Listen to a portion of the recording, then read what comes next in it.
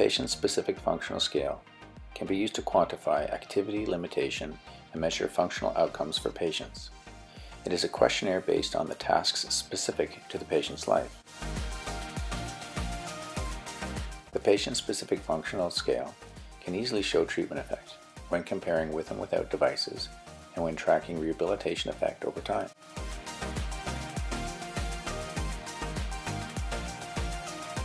A clinician or an assistant helps the patient generate 1 to 7 activities. These activities must relate to the treatment goals of the device.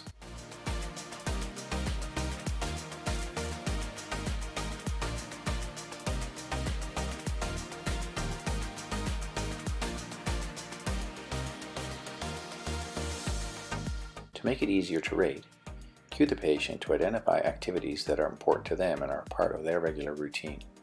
For example, activities that take place in or around the home, at work, or are recreational or social in nature.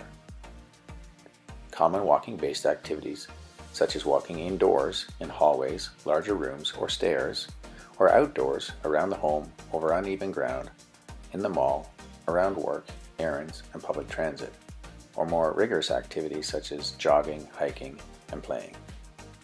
Household-based activities, such as cooking, food prep, and dishes, cleaning, laundry, and vacuuming, personal hygiene, and various transfers, lawn maintenance, gardening, snow shoveling, or taking care of grandchildren are all good examples.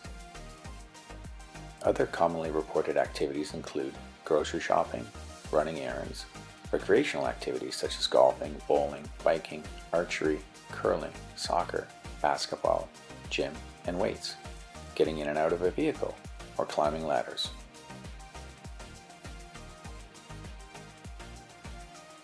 At some point during the initial assessment, cue the patient to identify and rate 1 to 7 activities.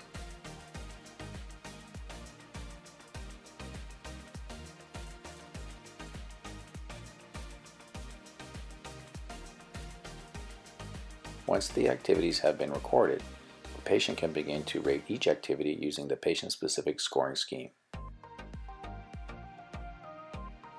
Read the passage inserting the 1 to 7 identified activities.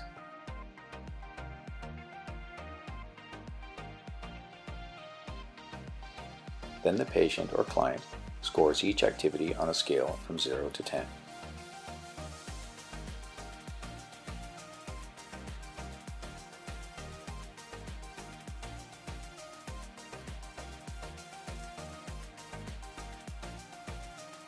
To calculate the total score, sum each of the activities and divide by the number of activities.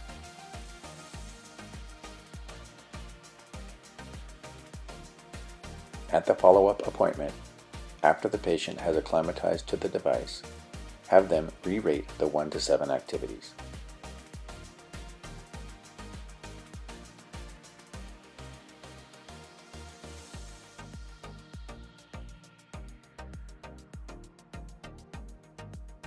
At the follow-up appointment, read the following passage and insert the previously identified activities.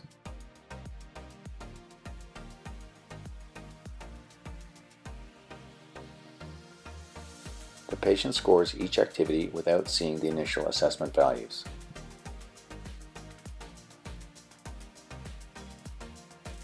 In this case, the patient identified several activities that were important to him, the first being regular walks of 1 to 2 kilometers.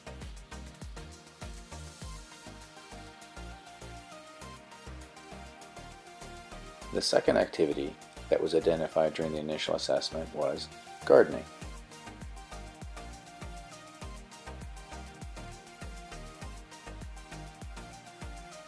The third activity that was previously rated was lawn maintenance.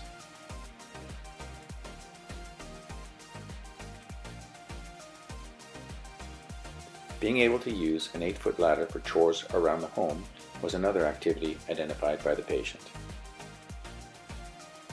And having recently returned from a vacation, it was possible for the patient to rate their level of ability for this activity as well.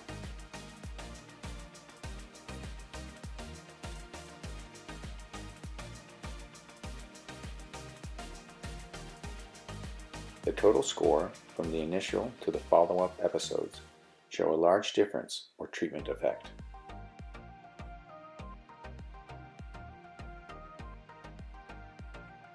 In some cases, performance task-based outcome measures don't show a large treatment effect. The patient-specific functional scale, however, being so individualized to the patient's goals, usually does. In this particular patient, a 10-meter walk test and 2-minute walk test showed little difference.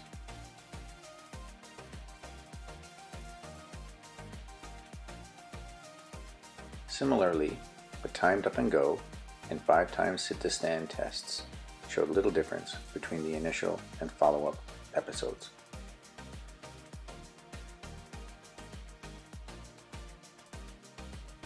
However, when the patient was asked to come up with several activities that were important to her and her mobility, a much more dramatic treatment effect was observed.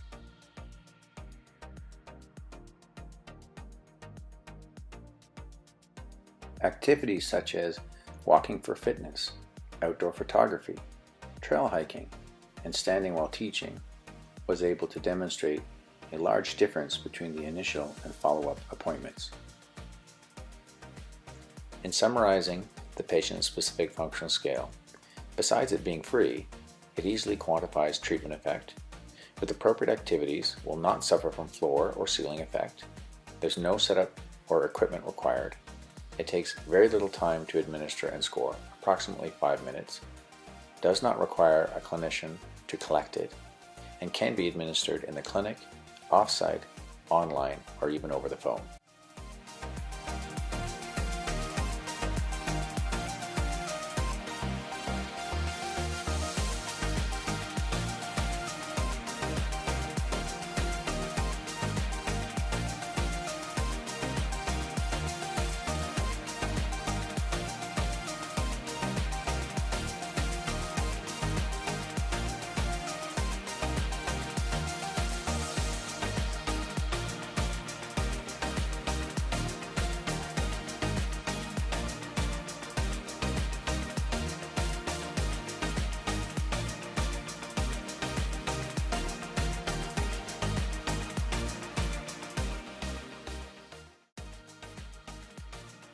With most outcome measures, the patient or client has to fit the test.